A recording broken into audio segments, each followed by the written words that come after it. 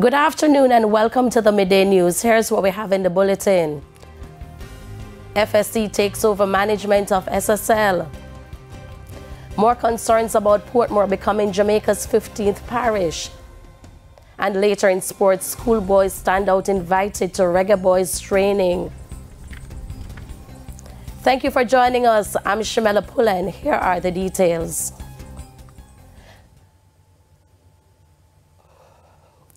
We begin this afternoon with the latest from the Stocks and Securities Limited SSL Saga. The Financial Services Commission FSC has assumed temporary management of the SSL. In a release a short while ago, the FSC announced the appointment of Kenneth Tomlinson of Business Recovery Services Limited as the temporary manager. This FSC says This steps follows the appointment of Mr. Tomlinson as special auditor effective January 13 and further supports its enhanced supervisory oversight of SSL. Meanwhile, concerns has been raised about the FSC's oversight of SSL prior to this latest saga. O'Shane Masters has the details. The regulatory body for non-deposit-taking institutions, the Financial Services Commission, FSC, is facing a heavy backlash following the multi-million-dollar fraud at investment firm Stocks and Securities Limited. Financial analyst Dennis Chung says based on the fact that there were irregularities identified from as far back as 2010, a lot more questions need to be asked of the management of a company, past and present. He says for such a scheme to have been taking place for a decade, there must have been telltale signs. Mr. Chung is also adamant that the FSC must not be left unscathed in the matter. It is not just a matter of looking at static reports, but where is the trend analysis? You know, and I can speak as someone who is regulated also, that I rely on, in many respects, that sort of trend analysis from the FSC as a regulator. People need to understand you can't just look at one report and say, oh, this report is fine. Look at everything. That's why it's so important to look at your balance sheet, your audit report, and all of those things, what the FSC report. And you say, well, you know, I mean, this sort of supports this concern I have over here. Let me look a little further, and that is my concern. Why wasn't there greater scrutiny? But Director of Communication at the FSC, David Geddes, says it is restricted by law in how much it can disclose about an investigation. If, for instance, we had a situation where we recommend that an entity's license be suspended or revoked, that is not something that's going to be made public, until the process has been allowed to run its course. And if the license is not suspended or revoked, you can't then go out, circumvent that process and just release the information why you wanted the license to be suspended or revoked. And again, I'm just speaking generally. But we must adhere to what obtains. We may wish for it to be different, but until that happens, we are a creature of statute. Mr. Chung agrees to an extent, but believes more could still be done. I don't buy the argument, that the FSC could not have acted because of legislation. I agree with David that they shouldn't comment publicly. But certainly, action could have been taken in terms of, audits and all of that internally being done by the FSC. But, that has gone, and we need to look forward. I am predicting that I think that the FSC is going to step up their operations much more in the financial industry, and I would applaud that. Now, it has also been reported by the Gleaner that in 2016, the FSC had cited Stocks and Securities Limited for a culture of non-compliance and mismanagement, for which it served notice of intention to suspend SSL's license. O'Shane Masters, TVJ News. Meanwhile, a developmental economist is predicting that several local financial institutions will be implementing added measures to closely monitor their internal control mechanisms and procedures to detect and prevent fraud. Development economist Dr. Chris Stokes believes many people in leadership positions are vulnerable to fraud taking place under their watch by their subordinates, and this is something they'll be seeking to fix immediately. He asserts that at the leadership level, there may be some exposure to liability based on the conduct of employees. Dr. Stokes says he anticipates that financial institutions will be pulling out all the stops to fix any perceived deficiencies in their security measures and guidelines. At the same time, he's calling for regulatory changes at the Financial Services Commission. He argues that the Commission needs more teeth to handle situations where dishonesty occurs at financial institutions. It should be. I'm not persuaded that there are glaring gaps that will be found. And the question is, how do you combat attempted fraud on the inside? That is the challenge from the inside. This is not somebody doing somebody or writing you, doing something on the outside or writing you a bad check. I believe that in terms of their ability to impose fines, penalties on institutions and to require certain standards of internal controls, that ought to be sufficient. I don't see a need to have any sweeping laws right now, but we'll see what the nature of these frauds have been and where the gaps are that may have permitted them. I think that is a first step. More concerns over the proposal of Portmore becoming Jamaica's 15th parish.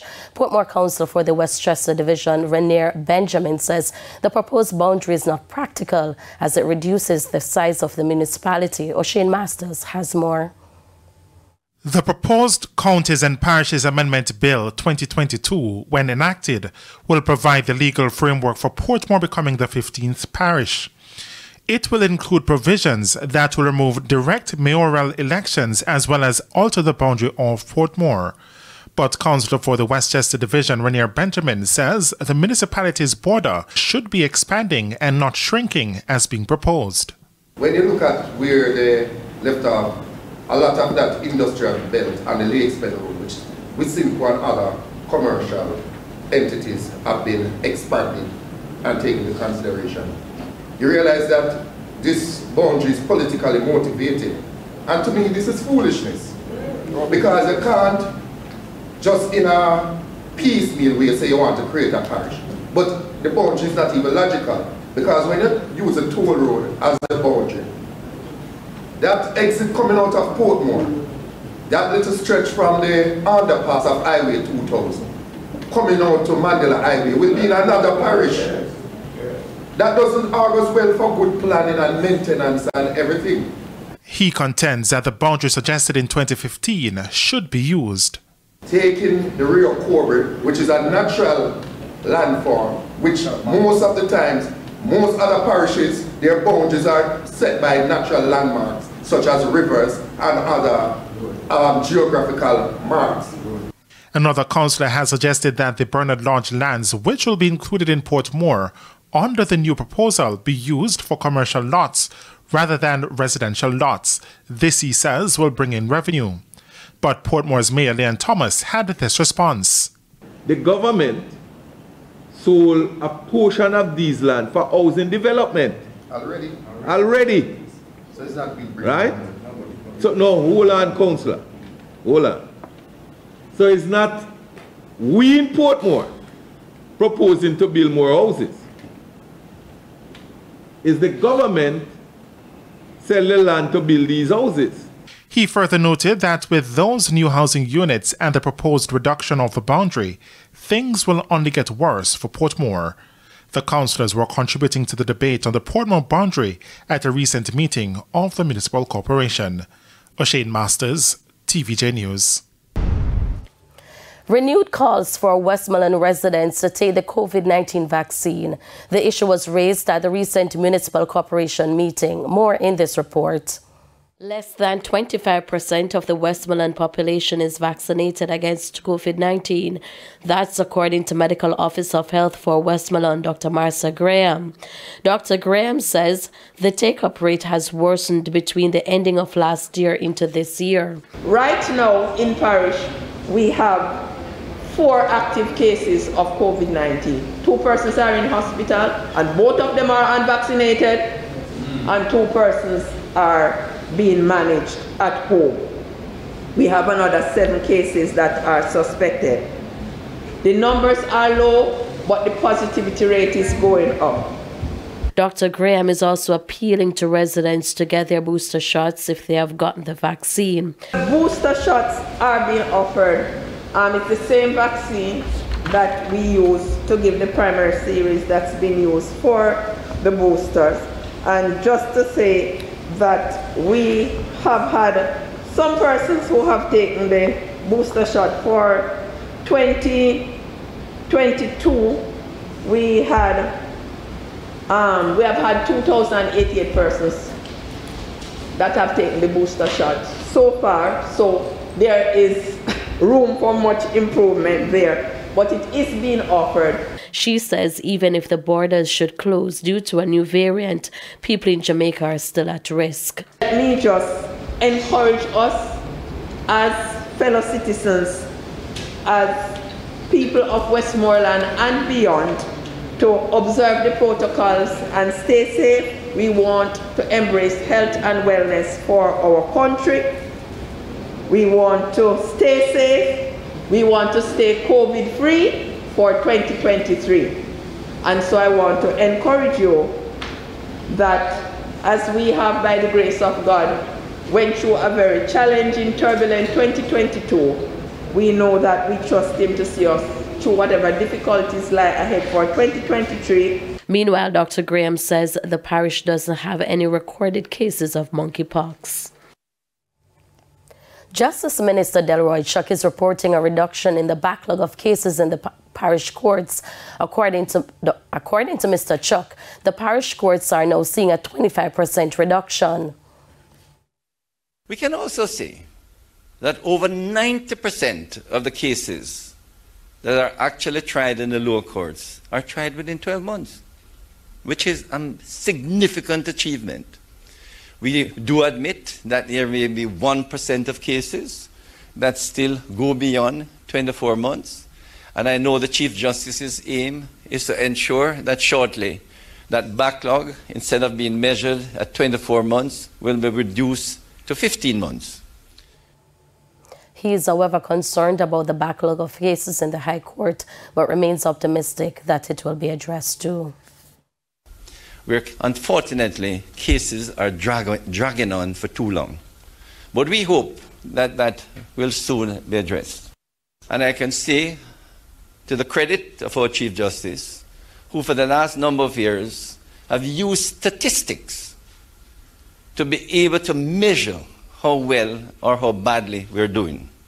So there's a statistical department at the court system, sponsored by the Ministry of Justice, to measure how well we're doing.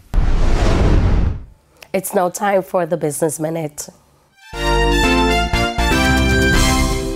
The University of the Commonwealth Caribbean is partnering with Anti-Money Laundering and Financial Crimes Institute to offer a certificate in anti-money laundering and financial crimes prevention. Under the agreement, the university will also be able to offer programs on countering the financing of terrorism and financial crime prevention. The courses will also be available in the Turks and Caicos Islands, the Bahamas, Bermuda, and the Cayman Islands. In business overseas, China has recorded its first population decline in 60 years. According to the National Bureau of Statistics, the population shrank in 2022 to 1.411 billion, down from 850,000 people from the previous year. This is a new milestone in the country's deepening demographic crisis, with significant implications for its slowing economy. That's it for the Business Minute. I'm Cody Ann Barrett. And now for the top regional and international stories. In the region, Canada has imposed sanctions on 2 Haitian elites in response to acts of significant corruption that are fueling the political and economic crisis in the country. The sanctions implied a ban on dealings, effectively freezing any assets held in Canada.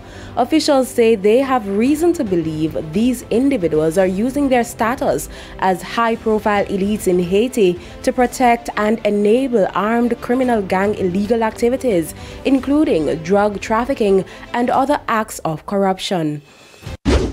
On the international scene, Southwest Airlines has updated its customers following its operations meltdown last month. This comes after the airline cancelled over 1,600 flights in the last few months.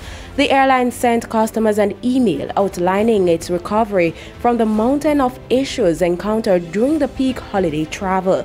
Officials say the airline has also hired an aviation consulting firm to complete an event assessment and recommend additional mitigation methods. And those were the top regional and international stories. I'm Sandy Williams. We head to a quick break. When we come back, we'll have your midday sports report with Jordan Fort.